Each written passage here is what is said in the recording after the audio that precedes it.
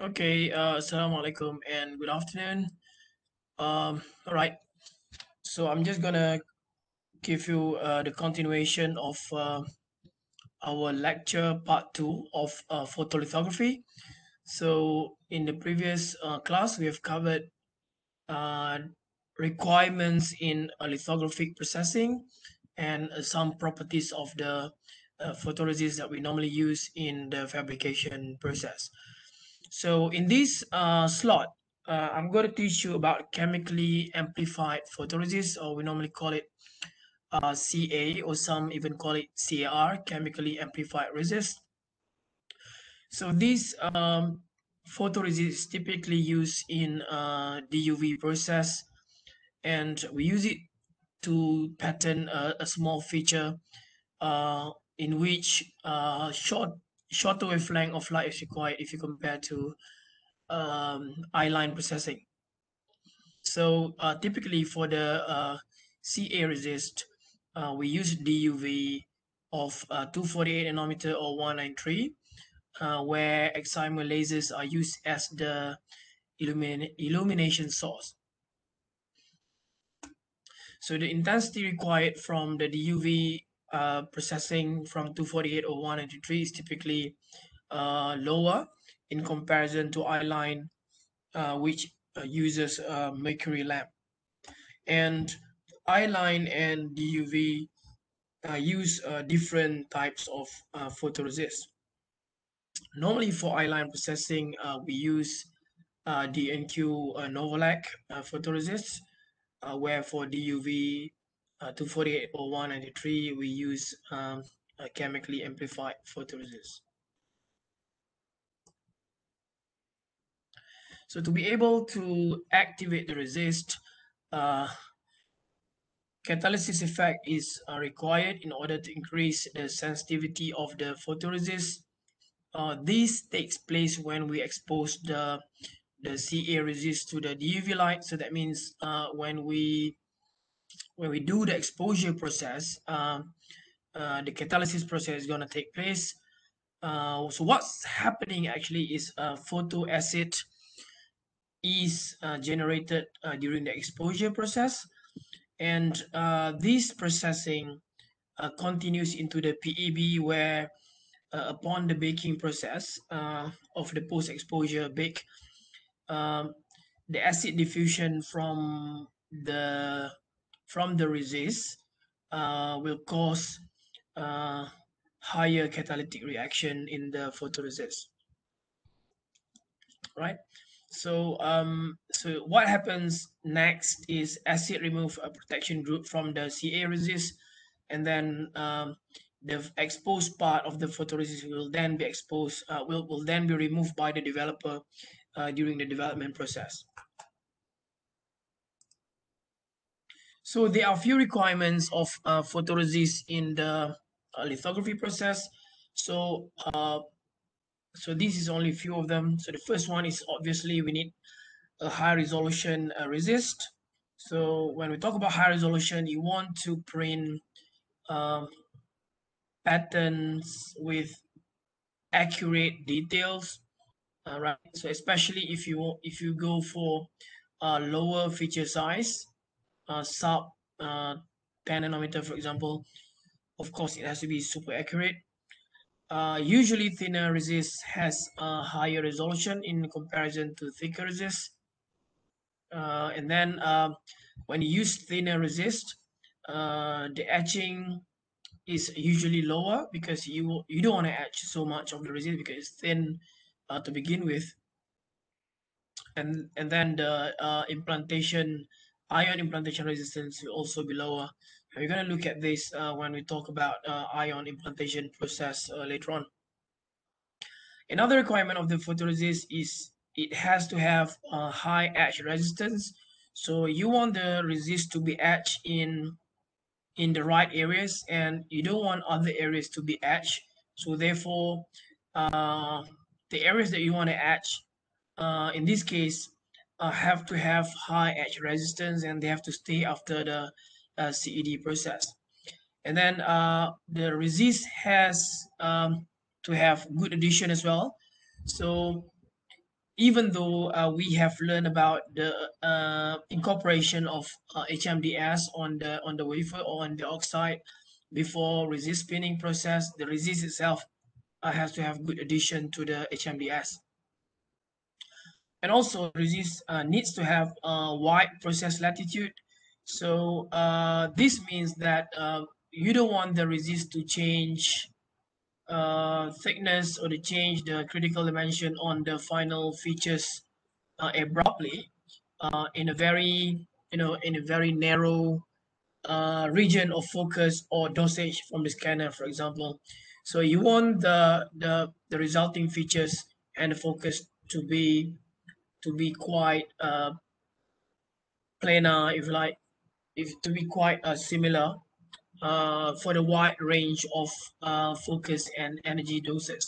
So this is when we call it as having a high wide process latitude. Okay, and there are a few factors which can be measured to see whether the performance of the resist is good or not. There are a few factors here that you can see on the slide: resolution, addition, sensitivity of the resist, exposure source. So this one is in relation to the scanner system, wavelength, dosage, focus, and so on and so forth. And the resist have to on what we want it to do. And process latitude as well, pinhole formation, especially when you do the spin coating process, exposure, development. We don't want the resist to produce pinholes in the fur. So pinholes will be regarded as defect in the layer. And particle contamination levels, we don't want to have particles and contamination from the photoresist as well during the processing. Step coverage needs to be very good. So step coverage here means we're not going to see any problem if you spin photoresist on planar structures, but we'll see this problem of step coverage when we have features or already have features on the underlying layers. So the resist in this case has to cover the features or the steps conformally and uniformly and still deliver the performance as expected. And finally, the thermal flow of the resist during the processing, because throughout the processing, the photoresist is going to be exposed to hot plate processing, cool plate processing, so thermal component is also there in the resist. So when we talk about resolution capability of the resist, so we're talking about smallest opening or space that can be produced in a photoresist. So we've discussed last time when we do the lithography process, you can either print lines or holes. So in this case, if you talk about holes, then we're talking about the opening that can be printed with a minimum size. And then if you're talking about space, you're actually talking about the lines that can be printed by using the photoresist. So in this case, photoresist doesn't work alone. So it also depends on the exposure source and the development process that we use in the whole lithography process. So when you say lithography, so the coating will always be dependent on exposure and development. So the coating uniformity and the quality overall is also dependent on the exposure as well. So they are actually interrelated. And when you talk about exposure, so it also depends on the coating of the resist and also dependent on the development process of the photoresist. And also, if you talk about the development process, coating and exposure play equal roles as well. All right, so thinner layer usually has better resolution. So you want the resist to have a pinhole free, right? And the resist thickness has to be enough to withstand etching or implantation barrier when we do the next processing later on, right? So in this table, we can compare some properties of positive and negative photoresist. We discussed last time that a polymer in the negative photoresist consists of polyisoprene, and in the positive resist we have novolite resin. If you talk about photoreaction, so negative resist is based on polymerization. We discussed last time that upon exposure to the illumination source or the scanner with the right wavelength, the right dosage, right focus, so we're going to harden the exposed area, and the unexposed areas are gonna be left soluble during the development process. On the other hand, if you talk about positive photoresist, the photoreaction is based on photosolubilization. So where this is actually the opposite of what happens in negative resist, where the exposed areas will be soluble and the unexposed areas will not be soluble. Sensitizer in negative resist, it provides free radicals for polymer cross-linking during the exposure process. So this actually induces the polymerization of the resist and cause it to be hardened before the development process. And on the other hand, if we talk about positive resist, it's going to change the residual film to base soluble so that it can be developed successfully and completely during the development process. When we talk about additives, both negative and positive photoresist use dyes.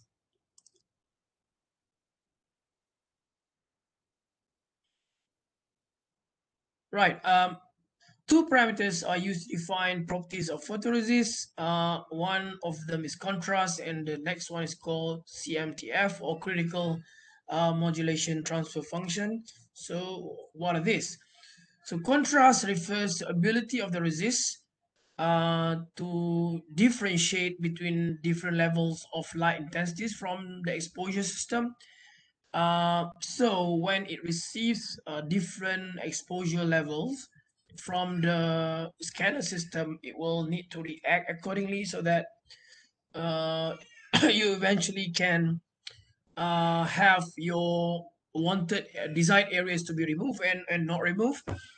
So what's actually happening is when we expose the photoresist to different amount of lights in terms of the intensities, dosage as well, um, and then we expose the photoresist for a fixed amount of time, you can actually see after the exposure process, or in fact after the development process, the amount of resist remaining after the process will be different upon exposure to different levels of the intensities per scanner. So we're going to see this in the next slide.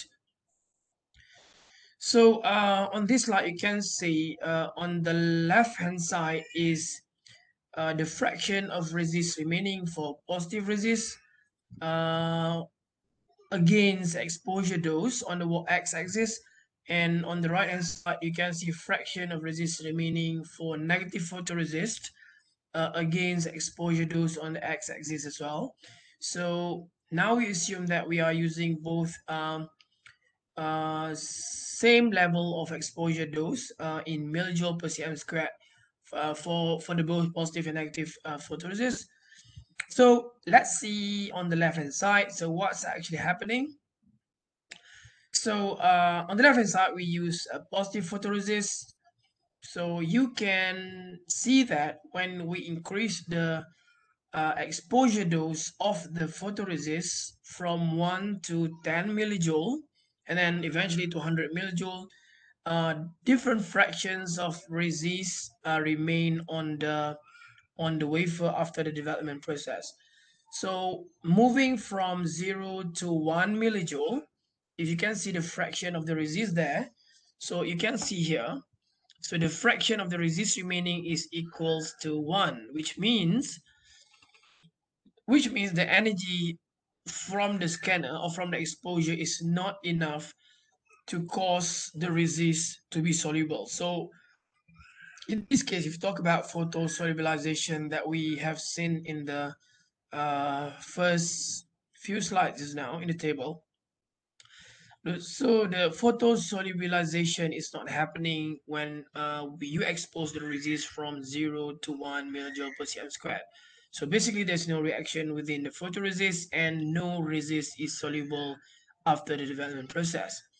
So when we increase from 1 to 10 millijoule, for example, so near to 7 or 8 millijoule here, per cm squared, you can see that there the reaction starts to take place, and you can see Q naught here, so which implies the point where the reaction starts to happen. So for example, if you increase the exposure dose further to 10 millijoule per cm squared, you can see that the fraction of resist remaining after the process is now equals to somewhere 0.6, right? So 0.6. So that means out of the original thickness of the resist that you use, um, fraction of the resist remaining of after the process at this 10 millijoule per cm squared dose is about 0.6 or 60%. So for example, if you got 100 nanometer of photoresist, then you can literally say that you still have about 60% or 60 nanometer of the resist remaining on the wafer after the process. So to be able to completely remove the photoresist from the surface after the development process, you need to go beyond 100 millijoule per cm squared, or it's labeled as QF.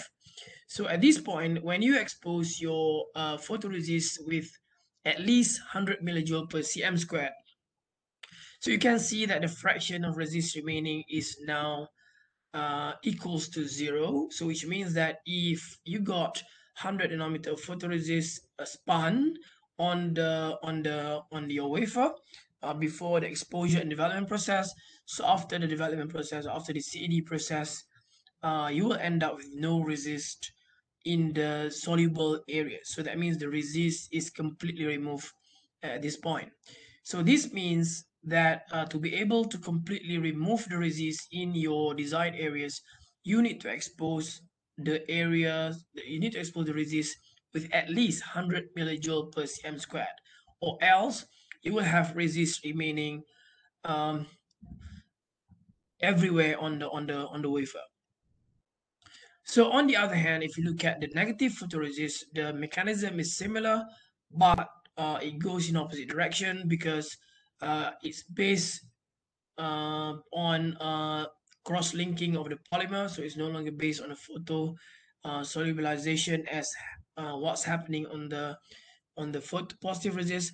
So to be able to harden the resist on the structure, so if you expose your resist with about 2 millijoule per cm squared, or labeled as Q naught here, so the fraction of resist remaining is still equals to 0. So the hardening is not yet happening.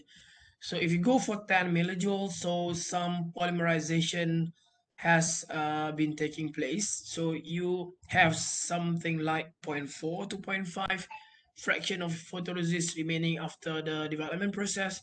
So that also means that the cross-linking or the hardening of the photoresist is not complete. To be able to initiate a complete hardening of the photoresist, a cross-linking of the polymer, so you in this case need to expose the photoresist with at least 100 millijoule per cm squared from the scanner. And at this point, if you expose the resist with at least 100 millijoule per cm squared, you can see that the fraction of resist remaining is somewhere about 1.0, or fraction of resist remaining on the wafer now equals to what is intended. So in this case, for example, if you spun 100 nanometer of photoresist, so after the hardening of the resist by the exposure process, so after the process, you're going to be left with exactly 100 nanometer on the wafer, and no resist is removed in the intended areas, right? And on the other hand, the areas that you want to be soluble will be soluble and will be gone from the structure. right? This is also another representation of the very same thing as we've discussed on the previous page. So y-axis shows the fraction of resist remaining on the wafer or on the structure. So it's normalized, so that means 1 equals to the original thickness as spun coated.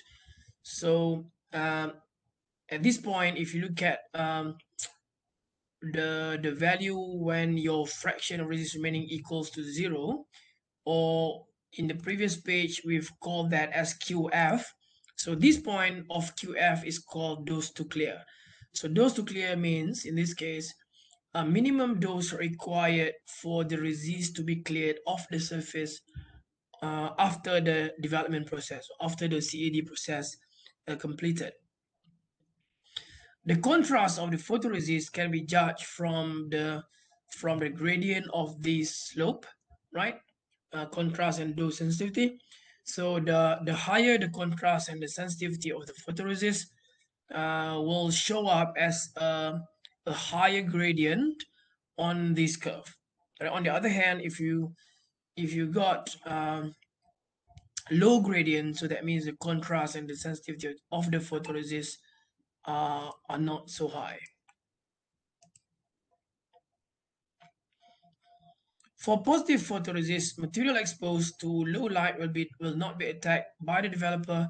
Material exposed to large doses will be completely removed, as what we've seen in the contrast graph just now, right? So intermediate doses will result in partial removal. So in this case, you can see that your fraction of resist remaining may be equal to 0.4, 0.5, or even 0.9 because it's not completely removed. The contrast is the slope of this curve and is given by a contrast equals to 1 over log of QF over Q naught. And QF and Q naught are as labeled on our previous curve. So if we talk about G line and I line resist, a typical contrast range is somewhere about 2 to 3, and QF values of 100 millijoule per cm squared. You can find out for DUV, for I line, for ARF, and also for EUV cases. So the contrast is not a constant, but depends on a few process parameters such as development chemistry, bake time, temperatures before and after the exposure, wavelength of the light underlying structure. So there's no one factor that determines the contrast. So it's a function of many process parameters. So we want to have high contrast as possible in order to produce the sharpest edges as in the developed pattern. So we've discussed that we typically end up with positive profile like that in the final patterns. You don't want it to be something like that, or you don't want it to be rough. You want it to be, as clean as possible, even though it's slightly positive. So these can be seen on this graph. So it shows a relative exposure dose on the y-axis against the position, if you like. So this is the aerial image form on the resist after the exposure process is not yet developed. So there's no physical structure yet, but it's somehow embedded in the resist, or we call it an aerial image that is going to be developed eventually. So you can see from the caption here, so the quality of the aerial image and the resist contrast combine to produce resist edge profile. So the left hand side here shows a sharp aerial image and steep edges. The gradients given by the gray areas here. So on the right hand side, we can see a poorer aerial image, and the resulting gradient is very, very poor because the slope is quite low. So the contrast and the sensitivity of photoresist is poor in this case.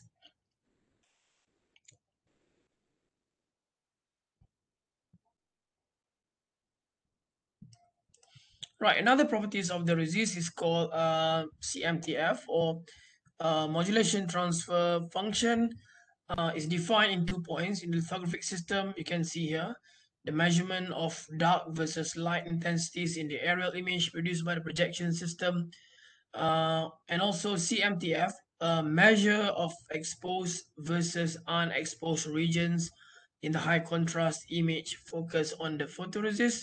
So the equation is given by this QF minus Q naught, QF plus Q naught, and you can replace the contrast that we have calculated in the previous page here into this equation to be able to get the result.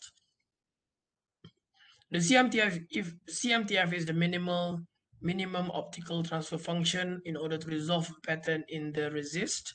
So for each type of photoresist, I-line, G-line, or DUV, or ARF, EUV, so each photoresist has its own value of CMTF. So from the value of CMTF, we know that the function required by the resist in order to be resolved. So that means in order to be properly developed between the space or holes, for example, so this value will be critical. So I'll just stop here for this particular slot. Then we'll discuss what is your understanding about this topic in our next lecture. All right. Bye bye and salam alaikum.